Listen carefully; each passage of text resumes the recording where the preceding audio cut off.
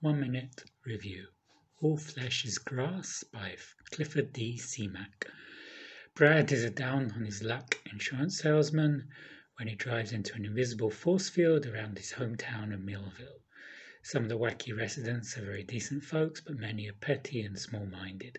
The force field was created by this alien plant-like race from an alternative Earth who can only communicate with certain receptive humans. These humans are thought of as freaks, mainly by their peers. The trigger-happy US government contemplates nuking Milville when they find out about this force field, which they can't enter even with their helicopters. The impenetrable dome idea is something that's been done later by Stephen King in Under the Dome and by The Simpsons. I thought I'd read this back in the 80s when I read a ton of science fiction. This is very readable. It's classic science fiction from a master of science fiction. I'd rate this 4 out of 5.